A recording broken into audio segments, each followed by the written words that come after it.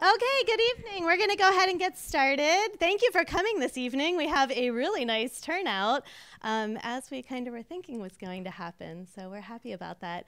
My name's Stephanie Huckestein. I'm with the Horticulture Garden, and I'd like to introduce a couple others staff that we have with the garden here. In the back is the new garden director, Scott Douglas, and our Jill of all trades, Bree Wills.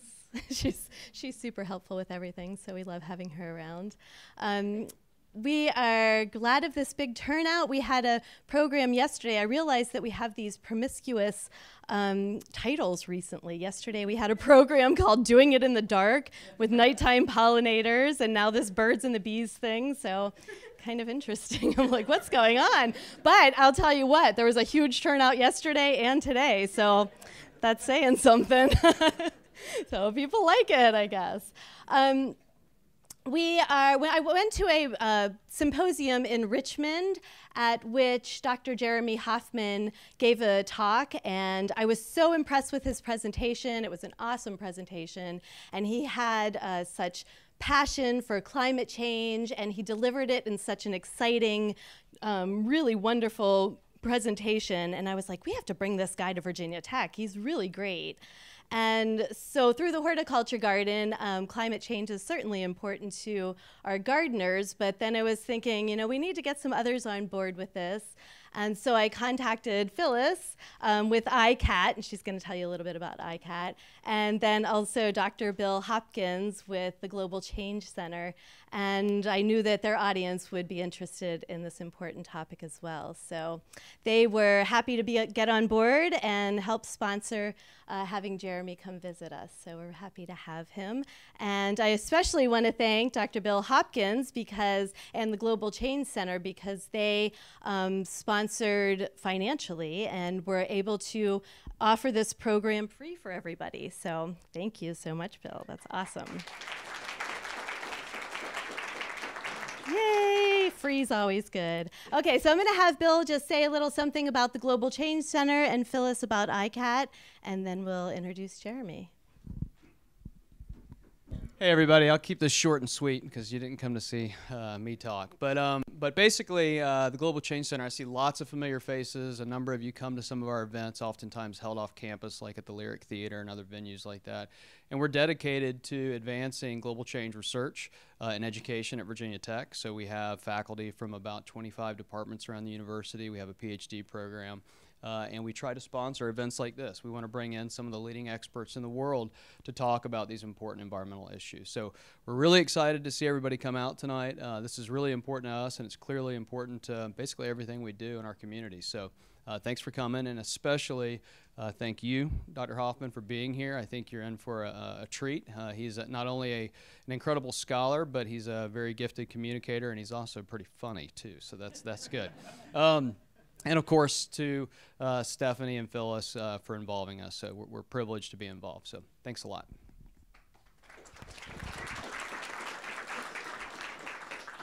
I just want to join the chorus of thanking you for coming. I work with ICAT, which is the Institute for Creativity, Arts, and Technology. We're over in the Moss Art Center, so if you don't get enough of Dr. Hoffman tonight, you can come again in the morning at 8:30 to our play date. They're open to the public every Friday morning. We have Carol Lee donuts and coffee first, and then we have some mind-blowing presentation, and then there's time for questions after that. So it's a lot of fun. We're in the Learning Studio. That's room 253 in the Moss Art Center. We'd love to have you there. ICAT works at the Nexus of Science, Engineering, Arts, and Design, so Jeremy's work is right in there, and so we're really excited to have him here on campus. So thanks for being here. Okay, thank you, Phyllis. So I'm going to have to totally read Jeremy's biography because he's got a lot going on here.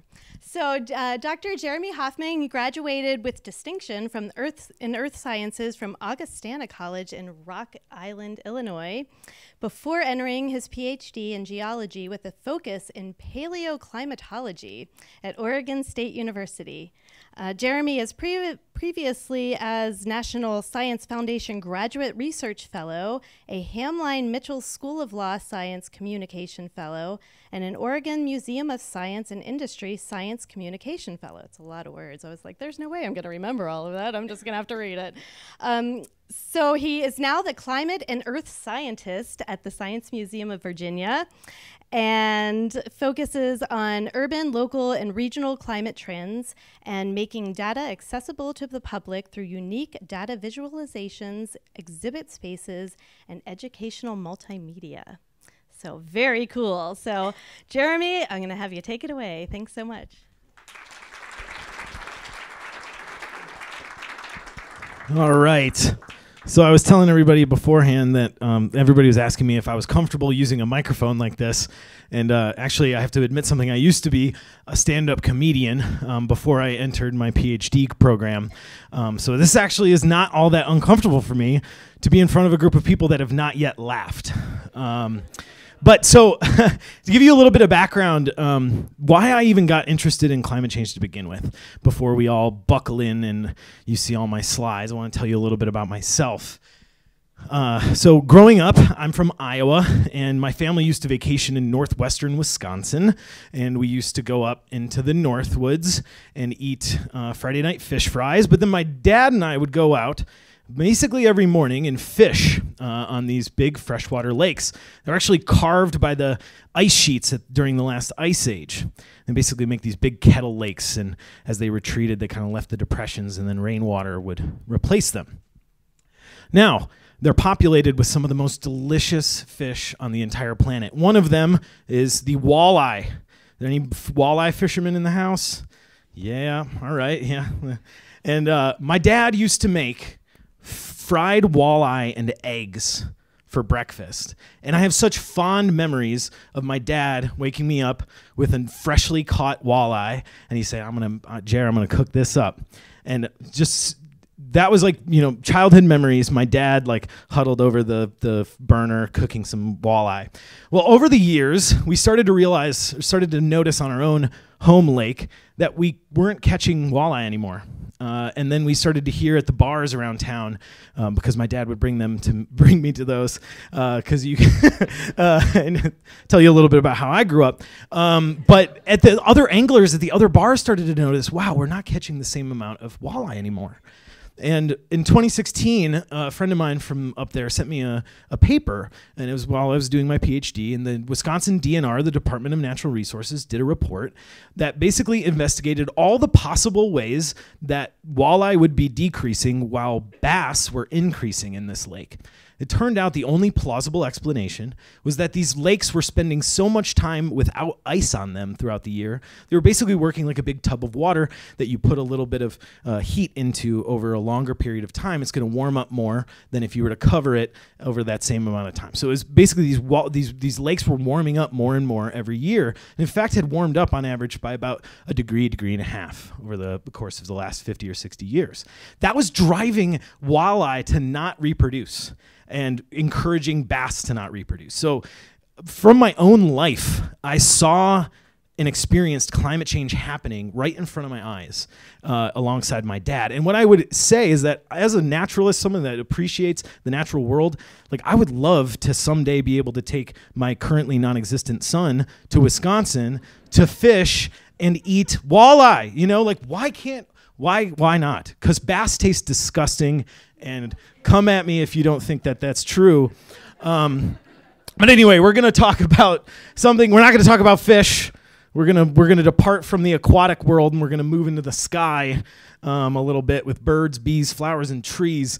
And I'm gonna give you the birds and the bees talk tonight. That's gonna require me to go over what exactly human-caused climate change is, because for some reason we're losing some of those details throughout discourse recently. And then we're going to go into how is the human-caused climate change impacting phenology. And I'm going to tell you this is not going to be an exhaustive list. In fact, these are just kind of the cream that's floated through the milk that I've been tossing around in my office at the Science Museum of Virginia. This is the stuff that I've personally found to be the most exciting and interesting, compelling science. But it doesn't by any means mean that I'm giving you the whole story. So please go out and investigate this on your own. If you want to learn more, there are hundreds of papers on this now. And I'm just giving you kind of things that are relevant to the like gardens and things that I think that we all appreciate. And then I'm going to talk just very shortly at the end about what we're doing at the Science Museum of Virginia to communicate this, and then maybe give you some tips on how to maybe we can all be communicating this better in public to raise up our fellow Americans and figure out what we're going to do about this thing. So, what exactly is human-caused climate change? I'm glad you asked. I'm going to have to take you through the best hits or the the Hall of Fame of dead white guys really fast. In 1824, there was this French mathematician that figured out that the Earth should be actually a lot colder than it is. He didn't really use the word greenhouse effect in any sort of way, but he did predict that that would be the case. So there's something causing heat to be re-radiated towards the surface from the sky, keeping our planet warmer than it would be. I mean, you know, if we didn't have our atmosphere, then we'd be much like the moon, with temperatures going from much below zero to much way above zero throughout the day. Then, following work done by a woman named Eunice Foote in New York, who couldn't present her own research at the AAAS meeting that she was supposed to attend, John Tyndall kind of took her work, observational work of the heat trapping abilities of certain gases, including carbonic acid, which is basically CO2, and basically formalized the idea that, wow, these certain gases that are in our atmosphere actually retain heat and then re-radiate it. So John Tyndall is mostly credited as being kind of the father of the idea that CO2 is one of those things that holds on to heat and re-radiates it, even though a few years earlier a woman did it. Then in 1896, this strapping Svante Arrhenius Scandinavian fellow actually did the math on, wow, we're causing a lot of CO2 to be put in the atmosphere. I wonder what that's going to do to the planet, because it also traps heat. Basically, he predicted that if we double CO2 in the atmosphere, so at that time, back in 1896, we were at like 290 parts per million or something like that. If we doubled it from there, what would the effect be? He calculated about 3 to 4 degrees surface warming, 3 to 4 degrees Celsius. Now, fast forward to now, we've actually warmed up about 1 degree Celsius, and we're about a little over, well, not quite halfway there. So actually, he's not that far off. And in fact, all of the most sophisticated climate models that we have available to us tell us about that same number. So a number of papers just came out in Nature over the last couple of weeks seeking to answer that same question that we answered in 1896. Then, this fine young man, Guy Stewart Callender, in 1938, he actually was the first person to amalgamate a bunch of information about the level of CO2 in the atmosphere, how it was changing, and how global temperatures were changing. He was really the first person to go, I wonder if we can actually sense this going on now. And he wrote a paper where he showed that given the certain amount of warming that we had seen versus the amount of extra carbon dioxide in the atmosphere,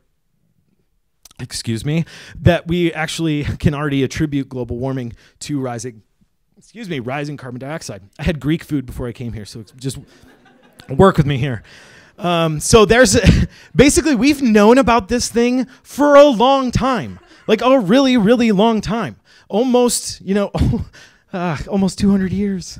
And, we've been talking about this since the 30s, and then a whole bunch of stuff happened in the 60s, and then one Newsweek article came out about an ice age, and it was all thrown away forever. But basically, this is what it's going to come down to, and I know this is overtly simplistic, and I'm sure all of you have seen this sort of thing before. But the greenhouse effect works very simply. The sun comes in, the planet absorbs it, has to re-radiate it as heat because it's not actually a heat source. It's a black body, and it has to re-radiate at a certain temperature.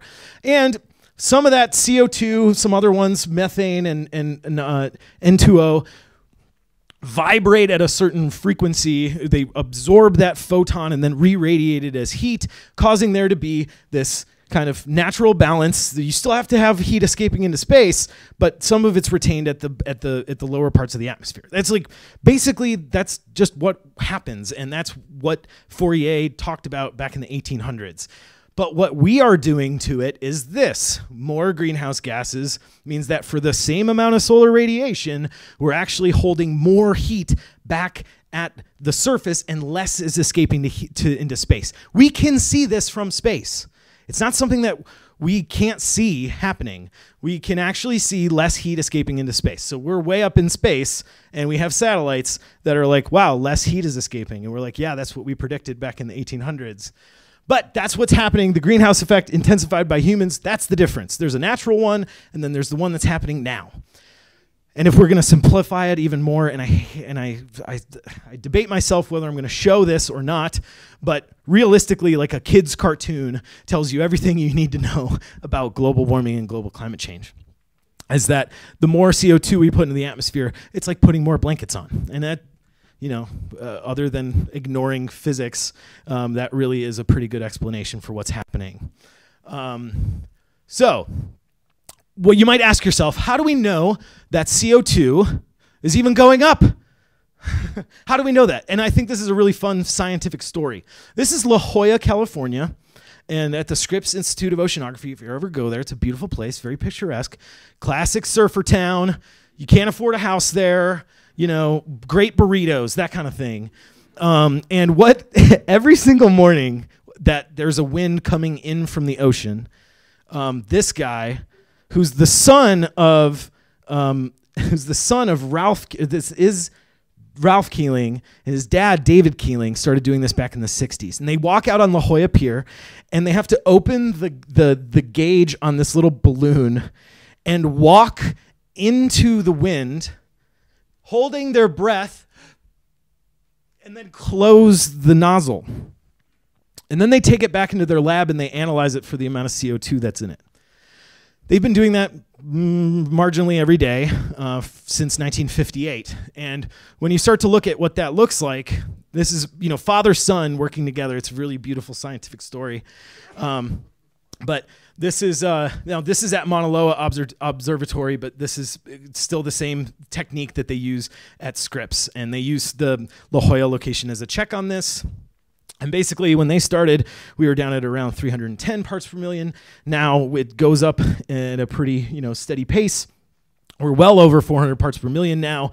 And on January 20th, we were reaching a 408 parts per million. And what you can see is this kind of jagged shape to the curve happening every single season, actually. That's the Earth breathing in and out.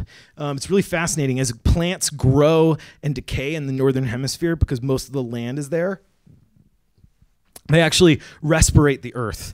So this is the earth breathing, but then something's going on underneath it, and that turns out to be, us burning fossil fuels. So that's what that looks like. But then a good question would be like, how do we know that that's weird, right? So always with science, we have to ask, how weird is this? Well, fortunately for us, some really smart people about 30 years ago discovered that little bubbles of trapped air in columns of ice in the cold regions of our planet in Greenland and Antarctica trap ancient atmosphere. So as the snow falls, it accumulates like pancakes of ice. And as it freezes, it takes a little while for it to freeze in. So it's smoothing about it's smoothing year to year.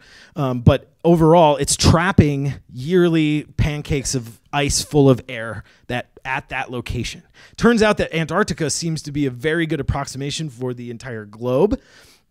So now we've gone to a bunch of different places in Antarctica, and they all look the same. So we're like, well, how does that look next to the record that Ralph put together? Well, there's where the CO2 record at Mauna Loa starts. Here's where we are. And then here's the Mauna Loa, or the ice core data at Law Dome in Antarctica going back to the early 1700s. So there's the Declaration of Independence signing. And here's where we are now. So over that time period, we like to think of the Industrial Revolution starting about 1750, American Revolution starting at 1776, the better revolution in my opinion.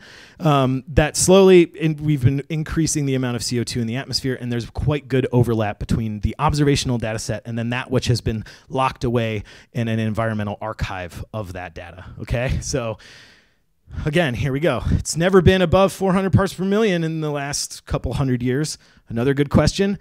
How weird is that? I'm glad you asked. We can go even further. Here's the last 10,000 years. This is a time period called the Holocene, right at the end of the Ice Ages, which is called the Quaternary period. And what we can see is through most of the time period that humans have even been doing our agricultural thing, which is kind of what defines us. It's never been above about 250, 270. And actually now I know a lot of you are picking up on there's starting to be this rise in CO2 starting about 6,000 years ago. In fact, this has been something that only recently a professor at the University of Virginia has amalgamated enough information to confirm that this is an early imprint of human agriculture on the CO2 concentration of our atmosphere. So humans have had started having an effect on our planet much before 1750, and we're not still sorting out exactly what the impact of that was, but looking at the last 10,000 years, even if you were to cut it at the slow rise of human agriculture versus the precipitous rise of human industry, here's where we are now, and here's where we've been used to it as a species. Now, another good question is, again, how weird is that? I'm glad you asked. Here's 800,000 years of global CO2 levels. Now, this is the heartbeat of the planet. If we were talking about the planet breathing, this cycle here is the cycle of the ice ages. And these are the heartbeats of the planet. This is when ice sheets were really small. This is when ice sheets are really big. And you can see there are natural climate changes. You know, that thing that people toss around about natural cycles and climate? This is what they're talking about. And paleoclimatologists have known about this for a long time. And we were the ones that discovered it. So here you go. The Earth has never really gone above 270 parts per million or 290, a little bit of time here. That we haven't had 400 parts per million in the atmosphere for at least 1 million years. And it's turning out more and more that we're pushing that number back into the tens of billions of years, rapidly approaching, multiple tens of billions of years. So the amount of atmospheric CO2 is well off the usual chart. And we can owe our understanding of that to our wonderful paleoclimatologists seeking to understand how ice accumulates in the thick part of Antarctica. So, just to give you context, here's where we showed up on the scene.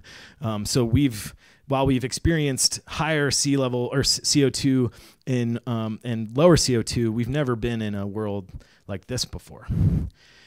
So human activities have profoundly altered the natural heat trapping ability of our atmosphere. And in order to show you that, here's a wonderful graph from our folks at NOAA, the National Oceanic and Atmospheric Administration, very worthy of our support. 2017 was the third warmest year on record. It didn't have a push from El Nino like 2016. And this green line really shows you kind of the longer term trend, and then here's the year-to-year variation of the United States, contiguous United States average temperatures on the rise. You might say, what does Virginia look like? Glad you asked. Here's Virginia. We've got a little bit of waves and stuff in the early part of the 1900s. Then about 1950, we've been on an upward climb. And really, you can focus on this interannual variability, but I think it's really important to see the kind of longer-term trend. We haven't seen this turn back around yet, but it fits in with our understanding of how global climate change, or global warming and then global climate change occurs. Now, you might say, well, what about Blacksburg? Well, we're in Climate Division 6 in Virginia, and that kind of looks exactly like what is happening across the state of Virginia. But anyway, we're warming up.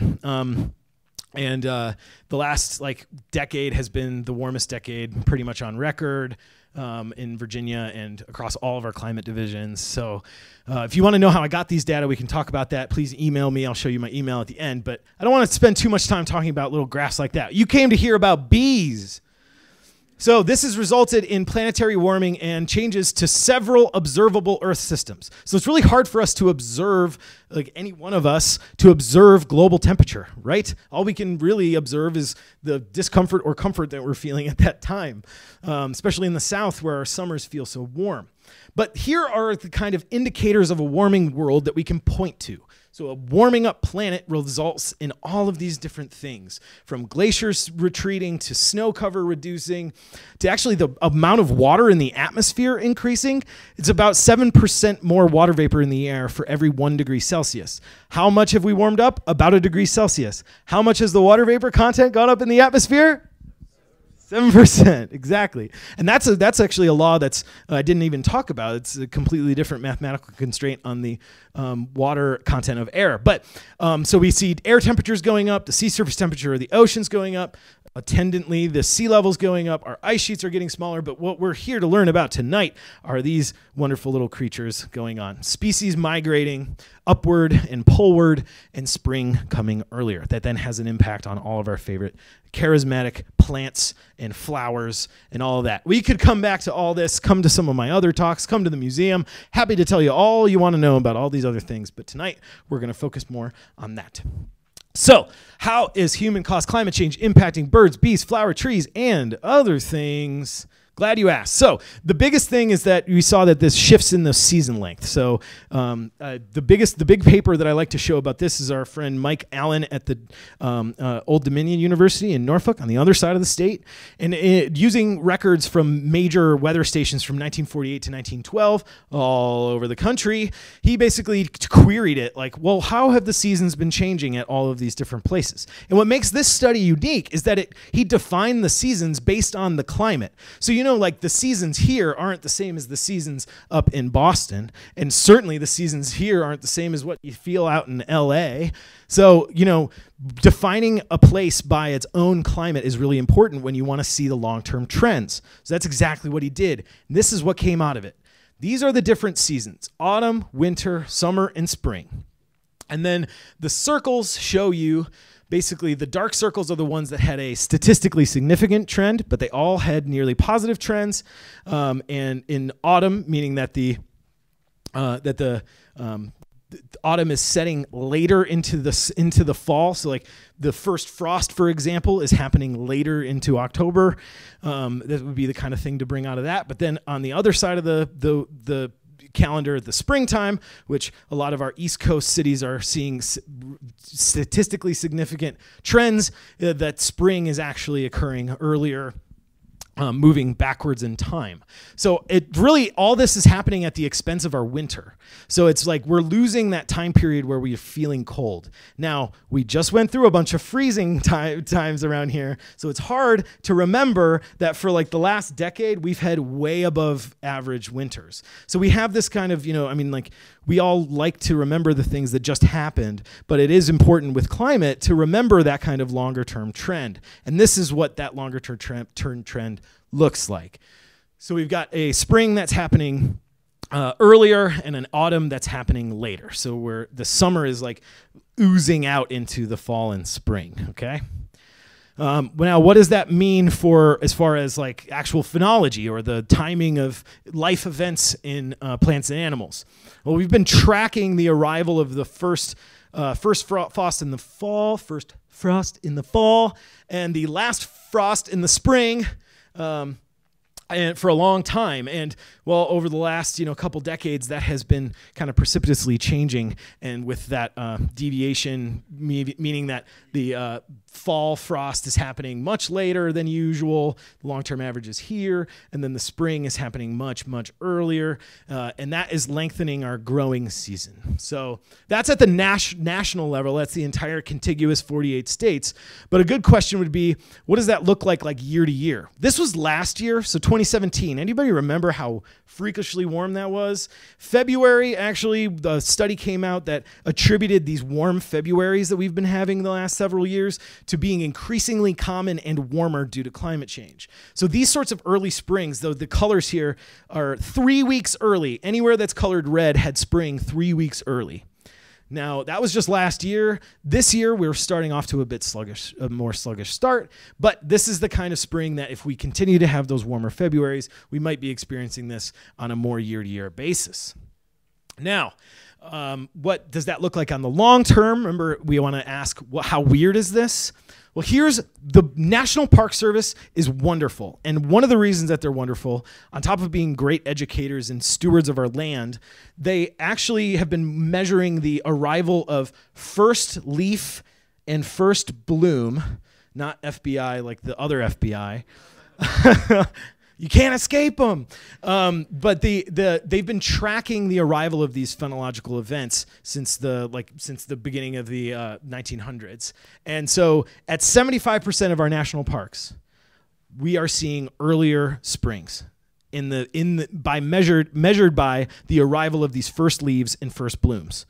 So that is showing, even up in Alaska. So it's all through here. So this is where we're at right now. The first bloom index has been showing much outside of natural variability over the last 100 years. What does that look like at the kind of local level? This is the cherry blossom trees in Washington, D.C. We're looking at the date of their peak bloom on this scale and the year. So in 1920 and 1919, Helen Taft undertook the first public project undertaken by a first lady in the history of the United States and planted a bunch of cherry blossom trees, or sakura, donated by the mayor, I think it's the mayor of Tokyo. And the Viscountess Iwachinda came and actually helped Helen Taft plant them. And then starting in 1920, the National Park Service started taking stock of when they were reaching their full bloom. And though it's kind of hard to see, the statistics on this show a increase or an earlier date of the peak bloom by about 5 days over that time period. So what else are we looking at? That's that purple line. That pink area is the Cherry Blossom Festival. Look how messed up that's been. By not knowing when our peak bloom is going to happen and assuming that it's going to happen at the same time it has always has in the Farmer's Almanac, we might actually miss a chance to have an economic impact on our communities. So think of not just the Cherry Blossom Festival, but think of like the Rhododendron Festival or, the Lilac Festival where I grew up. Like, if we don't know when we can expect this, we can't plan for the things that supercharge our local economies. Now, what does this look like? I'm going to tell you the most fascinating story because I hope you're all saying, well, how weird is this? Because in Japan, and we're going to look at this in the opposite direction. So down is earlier, okay? They had to flip because scientists are weird. But this down is earlier on this one, okay? Monks, I want to say something better than that because I think there's a cultural reference that I'm missing there. But in Kyoto, Japan, they've been exercising this practice called hanami. And I'm sorry if there are any Japanese speakers in here because I'm certainly not a native speaker. But hanami is the seasonal exploration of the impermanence of life by studying the blossom of cherry blossoms in Kyoto and writing about it. They write absolutely beautiful poetry about these cherry blossoms that you might just Google it when you get home. But what researchers from Japan did is they reconstructed the annual mean date of that full bloom as indicated in these notes from people long, long ago. And what you can see is that there are times, sure, there are these natural cycles of times when it's a little bit later than usual and a little bit earlier than usual. But once you get to about the mid-1800s, it has absolutely collapsed towards being earlier and earlier. Now, sure, there are some people here that are like, well, Kyoto was also a bunch of, small grass buildings and wood buildings back here and very spread apart, and now it's a metropolis. And I'm not arguing with that. But the springtime temperature the average springtime temperature in Kyoto correlates perfectly with the time of their peak bloom. So by saying that it could be something else, yes, of course, there's always alternative hypotheses, and scientists look through those to see if those are possible. The key thing that's explaining this is increasing springtime average temperatures in Kyoto. And that's one of the things that we're also seeing here in DC. So these are the same trees, they're cousins of each other. And look at the story, the absolute magnificent scientific story that they're telling us. In Richmond, a much less pretty graph, I will admit, our trees are also doing something really interesting. I digitized I didn't. With the help of a very dedicated undergraduate research assistant, we digitized a 30-year, there's some graduate students in here that are like, yes, or undergrads. Yeah, okay. Yeah, I was once there too. And it felt really kind of good to be like, here is your project.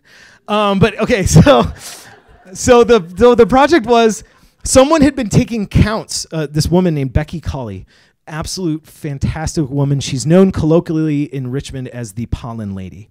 And she's been collecting pollen samples on the roof of her allergist building for 30 years, since the late 1980s or the early 1980s, or early 1988.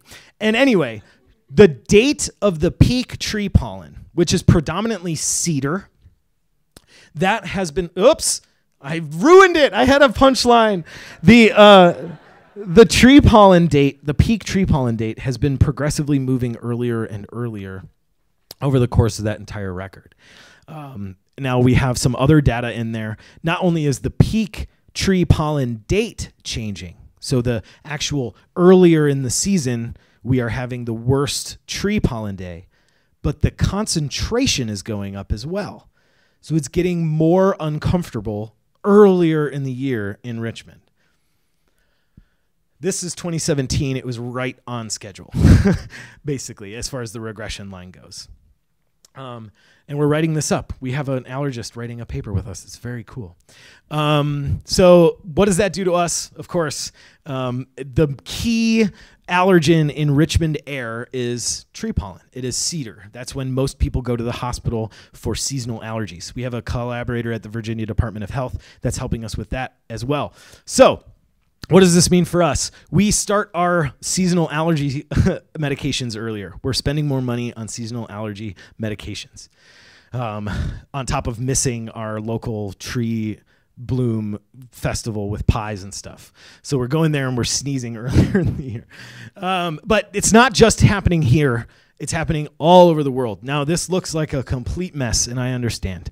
But just the idea here is that the phenological change of different organisms. Now, this is all plants, trees, things like that. And their growing season, the amount of time it takes for them to reach peak tree season or bloom or anything like that. It's 21 different variables that went into this analysis. And the phenological change as described by their standard deviations, so like the amount of difference from usual, it would be a good way to think about this, is that they're all positive all over the world, and some places are seeing things that are way outside of normal. So this is using satellites from space. So it's not just things happening locally. It's not just here in this country. It's happening everywhere. And I want to drive that home, that it's really the climate is changing and it's affecting our plants. So, okay, we can cross off trees and flowers. What about the birds? Well, I'm glad you asked. Again, time on the bottom here, moving from older to newer. And then the average distance moved north in like the center bird abundance. So birds are moving north and en masse. Like they're all like kind of tiptoeing backwards from the south is like what I kind of like to picture it. And so they've moved about 40 miles north in all of the birds that the Audubon Society has been tracking since the 60s. Now, if we break this down into individual types of birds, this is where it gets really fascinating. Land birds in the dark circles in the lines, and then the water birds in the X's. Why would water birds be moving further north, or I guess inland and northwards than the land birds themselves? So the scientists that were part of this National Audubon Society report basically posited that because the water birds usually are used to like oceanically regulated climate that goes like this, and the land typically goes like this. Now the land is seeing less of those extremes. Remember how we said that we're losing winter? So now the land is looking more like that oceanic kind of like not as much big temperature changes. So the water birds are actually moving further inland because they can actually survive longer and for more part of the year inland than they used to. So by splitting that into those two, you get this other really interesting story. I hope I didn't butcher that, Audubon Society. But we can actually then predict into the future. So we have these wonderful computers that can tell us what the climate it might be like in the future, depending on what we decide to do collectively and at an international level. But we're looking at 4 different time slices of my favorite bird in the entire world, the aquatic common loon. These things are insane. If you've never seen one before, go home and look it up on YouTube. They have the coolest call in the entire world, and they swim, and they mate for life. There was these 2, they're like on that lake that I used to go to with my dad. There was a nesting couple that was there, and we saw them raise many different hatches of birds, whatever you want to call their groups of young. But basically, the blue is where they mostly hang out during the winter, and the yellow is where they hang out in the fall or in the summer. And here's where that lake was in Wisconsin. I might, not only will I not be able to cook walleye for my kids, but we won't be able to try and imitate the loon calls. That's really sad to me. And in fact, we'll have to go there in the winter, which might end up looking a lot more like the fall or the spring. Now, something that's a little bit more locally relevant. Yes, I got laughs. I know it's not a turkey, but it's confusing, okay? It's like the Hawkeye in Iowa. It's like, what is that really? But, if we're going to think of, the hokie bird as a turkey, which, I mean, they look kind of spitting image to me, that who here hunts, I've never really been much of a hunter, but all right, not really many people. But if you like hunting, this is something that you like to do. You can pretty much do nearly year round in Virginia. But by the end of the century, we might be actually losing the opportunity here in Southwest Virginia to go and see the bird that may or may not have inspired our lovely mascot here at VT. Now, something that people like to go out any birders? A couple birders? Yeah, I'm learning how to be a birder right now, and it is awesome. Purple finch. One of the most beautiful little tiny birds that nobody thinks about because it's not huge. It's not a turkey. It's not a loon. It's just a regular old bird, but beautiful nonetheless. It might completely disappear from our viewing area here in Virginia by the end of the century and populate where Canada is. Labrador will be its new vacation spot. So that's just some of the things that the Audubon Society has been able to do. Go check out their website. Audubon Society has all these resources. You can actually click on individual birds. That is not by far the totality of what they've done as far as different birds. Go find your favorite bird and see where you might have to go see it by the middle part of the century. Now, bees. Okay, we got a little bit of time. The bees. This has been something that really does have a bunch of different competing impacts, okay? So bees, a lot of the times what you hear on the news are pesticides, or you hear land use changes, or you hear, who knows, alkaline water. But the thing that I'm going to show you here is that actually this climate change impact is the predominant one. And this came out in 2015. And if this line is straight, it means that the bees aren't moving anywhere. Okay, so these are 423,000 georeferenced observations of different types of bees, okay, all over the world. If this line is straight, it means that they're not moving any direction north or south. So what this side of the graph means is that they're not moving farther north. Okay, so they're staying in the same place on the northern limits of where they are seen. But they are moving very fast away from their southern limits. It's a vice. The authors kind of suggest that it could be that there's sunlight missing from those higher northern latitudes, so they're not moving north because they're not getting light. There could be temperatures that are different, not enough food, all those sorts of things, but pretty much like the only thing that we can think of is that it's getting too warm too far south. And that's something that is, causing, they're basically getting squeezed at their northern limit by the retreat from their southern limit.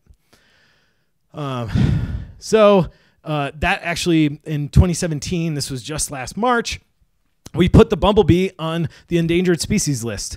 We might not have an endangered species list for very long, so maybe it'll be off of it again. But the bees population of this specific bee, Bombus affinis, the rusty patch bumblebee, probably the coolest looking. It's the one that looks like a Huey helicopter flying through the air. It's like a mouse with wings. That was put on the endangered species list. And in Germany, on the other side of the Atlantic, these are the yellow bars are observations made in 1989 of the amount of insects, the mass of insects in this one region in Germany, a nature reserve. And that's in 1989. And in 2013, that's what it looks like. So there are some things. Now, this is very much unsettled what is actually going on here. But, it's pretty much kind of not out of the realm of possibility that we are missing, by looking at some of these other things, we're missing some stuff that's happening right under our eyes. And this is what actually the person refers to as the windshield phenomenon. And over time, we've just had less and less bugs on our windshields. And what does that mean? And what's driving that? And this is science, again, that's continuing. And until we have all the facts and all the ways that these things interact, it's hard to come to one conclusion on this. But it is a disturbing observation nonetheless.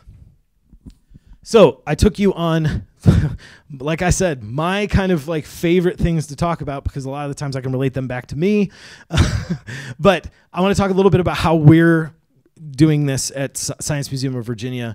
It gives me a little bit of a chance to talk about some fun stuff that we've done. We held a press conference for a bee. Go and look this up. It's on YouTube. Just go to the Science Museum of Virginia's YouTube page and you'll see all of the antics that we've gotten up to. But the bee, basically, it's like a breaking news about the bee being put on the endangered species list. This is actually being used in some classrooms in Virginia. It's aligned with some of our standards of learning, if there are any teachers in the audience. We also have a bee colony in one of our lab spaces, so people can get an intimate look on the way that these sorts of bees work together. But I would say that the bumblebees are solitary. These are colonary. So they are different, but at least we can have a chance to talk to them about what's going on in bee world.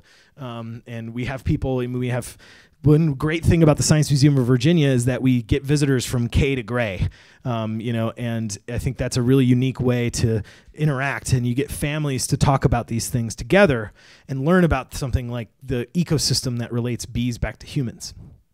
Now we have a Boy Scout named Jack who's building a bee hotel. These are 4 solitary bees, so he's building a bee hotel for us to put on the grounds. You can do this by just having some logs placed about in your gardens with holes drilled in them.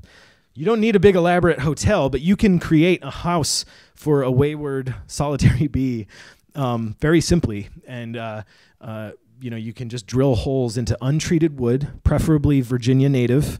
But this is one way that you can take a personal action, pretty much tomorrow to help save some bees. We also planted a pollinator garden with money from Dominion Energy. This is the backyard of the Science Museum. Please come and see us. We've got it's a demonstration garden, all local plants. We're going to start a citizen science project measuring basically the phenological happenings in the back garden. We're going to measure the number of different types of pollinators that we have, hopefully setting up a long-term observation system. Maybe if you do the same thing here, we could compare data. That would be fun. We also got a 3D printed, check this thing out. I love this thing. 3D printed solar powered weather station. And it is legit. And it costs not $20,000, not $10,000, not even $1,000. It's $300 for all of this equipment. And the 3D print plans are available through the National Center for Atmospheric Research. All it takes is a little bit of time to hook it into their system, and then you've got real-time, minute-by-minute data. Could be a really cool thing to think about for a place like the Global Change Center at Virginia Tech. if you don't already have a weather station. I'm sure you do. But anyway, it's really neat. So we'll be able to look at, that's right next to the garden too. So we'll be able to test whether like what plants are sensitive to temperature, what's sensitive to precipitation. Now that's going to take a while to unfold. So, don't ask me about this right now. Maybe in 5 years, we'll have some observations that are really captivating. We're also getting certified through the local phenology leadership program. If you want to do something like lead phenological observation networks in the Southwestern Virginia area, Nature's Notebook is the online class to go through. I'm currently going through it right now, and it gives you an opportunity to build an activity around your favorite local flora and or fauna. So, and then that data gets fed back into this. So we actually get some real useful data out of it. Then there's the Cornell Lab of Ornithology for future things. I'm going to speed up a little bit because I still want to talk to all of you. But there are some local scale trends that we can start looking at. So I showed you some climate divisional data earlier. That's available through the State of the Climate or through NOAA's website in there. Just look up U.S. climate divisions, and you are in Virginia 6. If you want to look into some long-term data trends here. You can calculate things like the number of mosquito survivability days, and maybe that's something that we can all agree sucks. That number is going up, not cool. Then we can also we need to talk about what might happen next. The largest uncertainty in those bird things that I showed you and anything about the future climate is what we all decide to do right now. Literally, that is the largest uncertainty. There's that dominates what we don't know about the future is how we behave. So talk to people about that. I think that for people to concentrate on things like, oh, the models don't do anything. Yes, they do. They've been fantastic for many, many decades. The largest uncertainty is our collective action. You can look at something like the NOAA Climate Resilience Toolkit. You can go to, I think it's called Toolkit. If you just look up NOAA's Resilience Toolkit, it's a great resource to start having those conversations with people in your communities. And then think about how to frame this for certain audiences. If you're an environmentalist, but you want to go talk to a group of hunters, or you just need to know your audience. So connect over a shared value before you start talking about these things about like carbon taxes and things like that. Don't go for the throat right away, you know? So this is the Resilience Toolkit. This is some of the things that you can get. Here's Richmond City. These are days above 95 degrees. This is the kind of uncertainty that I'm talking about. Here's lower emissions, where we just kind of decrease the amount of CO2 we're putting in the atmosphere, whereas red is drill, baby, drill. And you can see that that is the largest difference between those different possible futures for the city. Then also things like a garden can put up different sorts of things about what the future might look like and what you might need to do around here to adapt. So anyway, the biggest thing is I don't think that we should ignore it anymore. Absolutely not ignore it anymore. There's always different regional climate centers or local climate scientists or meteorologists that you can talk to, or just email me. There's my email. And thank you so much for your attention. This has been officially Your Bird and the Bees Talk. Thank you to ICAT and the Global Change Center and the Han Horticultural Garden for bringing me here. And thank you all for your attention so much. Ask me some questions.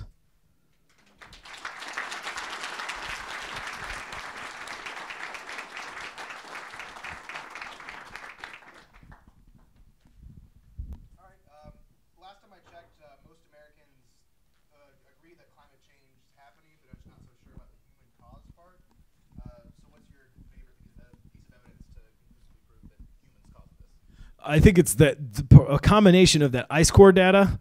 So really to see that ice core and how that naturally happened versus where we are now, I think that's a very compelling way to show it. But granted, that's coming from my own perspective. So like I said, knowing the audience that you're speaking to might inform you to what they would value the most to kind of zero in on the way that you can attach it to humans.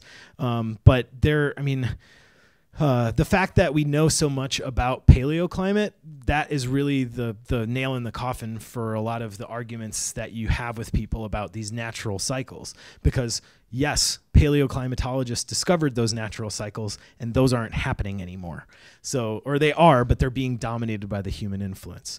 So if you know who you're going to talk to, you can tailor that message in a way that connects with them over a shared value. I hope that helps. Yes, sir. So I've had very success with, talking to people about climate change who aren't on board.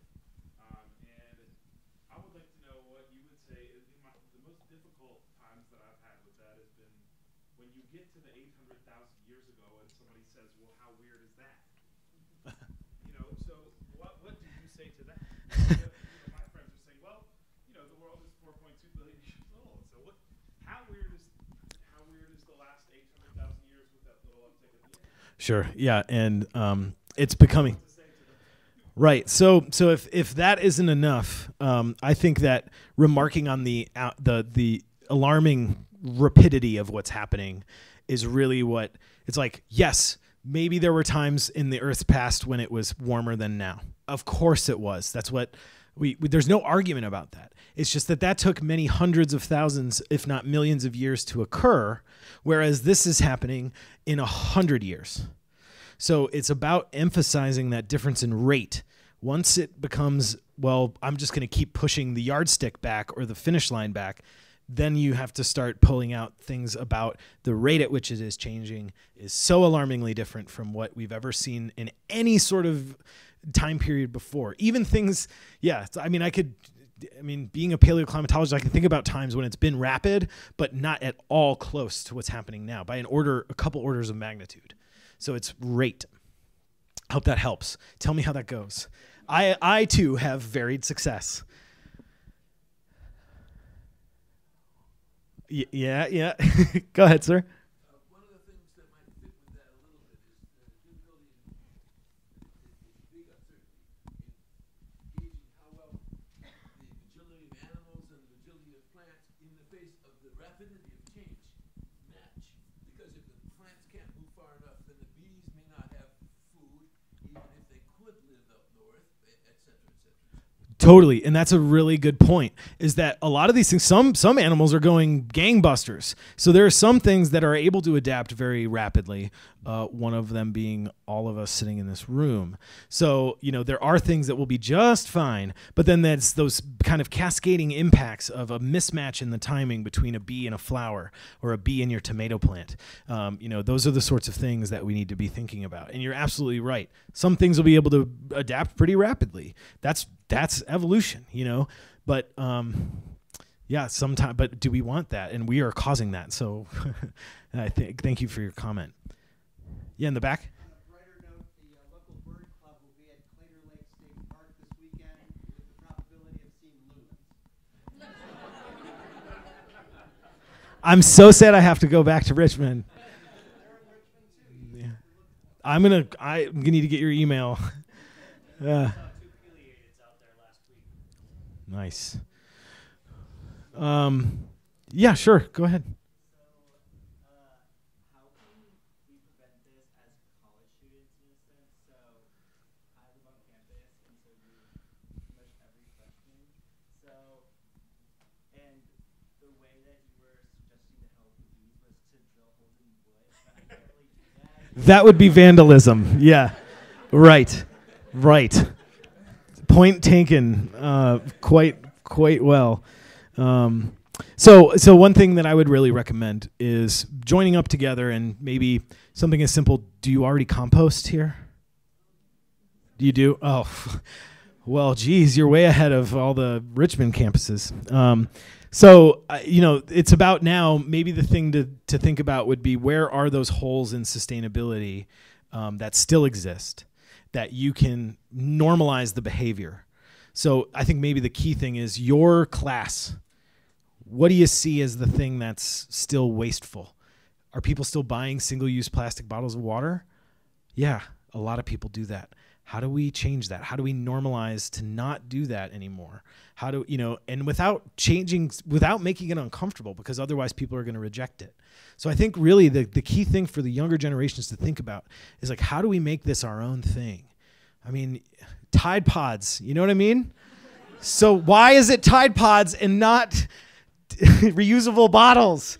Not saying that you eat Tide Pods, but basically you need to normalize, we need to normalize the behavior that is sustainable and think about that with your group of friends. What do you not like about what you see? And then go out and attack it. Yeah.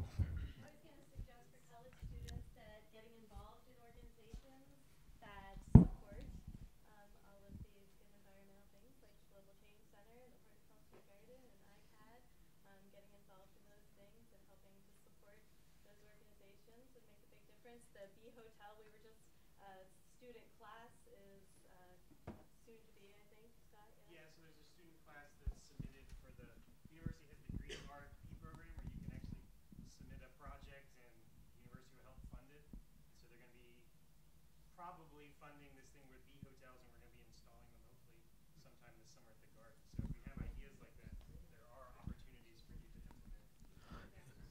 And as a not super recent, but kind of recent college student, it was getting involved that helped me develop these sorts of things that I find to be very valuable in my life now. So I would echo that absolutely.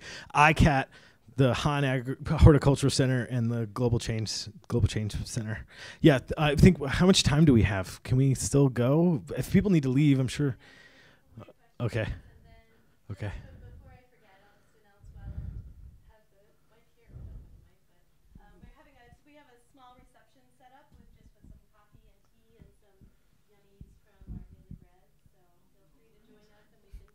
Ooh. I don't know. Yeah. Yeah. Thanks very much. So, yeah. What's up?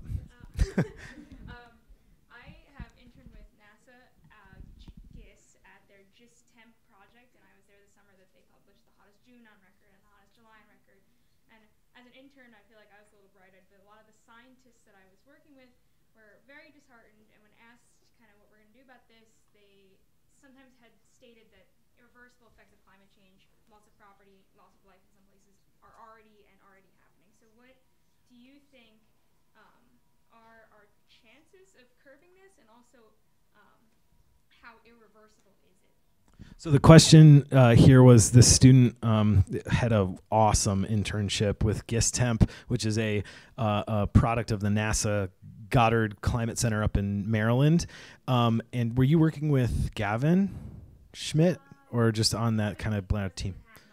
That's so cool. Yeah, very cool. I'm envious of that internship opportunity. The question was, how much of what is happening is baked into the system? So even if we were to change the trajectory of heat trapping gas emissions, how much of it is still going to happen, and what do I feel about that, I guess? Or what do I think of as the chances that we're going to turn it around? Have we passed a point of no return? It depends on what. So this is a very good question, and I helped work on a project in my PhD on this very question, and we've been wondering this too in the climate science community. Is we take these climate models that have accurately hindcasted the last 100 years, and then we are going ahead 100 years, and we see where that goes, and then we just leave the edge of the graph, and we don't think about, well, what about 1,000 years from now? Turns out that pretty much, regardless of a lot of different pathways of heat trapping gases, sea level will continue to rise for a very long time. So that vulnerability I don't think is going to go away. Ice sheets don't respond to weather, they re-equilibrate to the climate. So that is the thing where they are catching up. So the sea level that we're seeing go up right now is, stuff, it's playing catch up. So to be honest, that is the thing that I am personally the most invested in trying to figure out. Thankfully, the state of Virginia has a bunch of really cool projects going on right now in Norfolk. The Human Urban Housing and Urban Development Grant is like $180 million spent to build resilience to that sea level rise. But as far as like other things, that's to me, that is the one that's going to be a generational issue. Everything else can turn back around pretty rapidly, and we can do that. It just takes a lot of effort to get, renewables. We need to decarbonize. That's like the number one thing. But then we can all be taking steps to make ourselves, safer, our communities more resilient now, to avoid those disturbances in the future. So I thank you for your question. But yeah, sea level is pretty much like, we're fairly certain that that's going to continue to go up, even with mitigation of carbon emissions. So, yes. This is not a question, it's more of a statement for the person who's asking, what can I do as a student? So the Civil Engineering Department has this anaerobic digester program going on, which is not nearly as sexy as drilling holes in lobby hotels. No, it is. But it is this great way to cut down on emissions and use just, how much food waste do we have in America? A lot, yeah. And it's just this great way to take care of two birds, one stone. So there's a program in the Department of Civil Engineering working on an anaerobic digester to reduce food waste. Yeah, they take turn and haul food waste a lot. I don't like this. How would he get in So you would talk to Dr. Stephen Cox in the Civil Engineering Department. Stephen Cox. COX. COX. Don't type anything lewd in your search engine. Did we leave anything? Do we leave any laundry unfolded? Then let's top it off, and then let's go eat this daily bread thing that everybody's been like, ooh. I just remember hearing, it's kind of relevant because we're in a mountainous area, how plants and animals are moving north, but also in mountainous regions they're just moving up. So Yeah. Perfect example. Shenandoah salamander.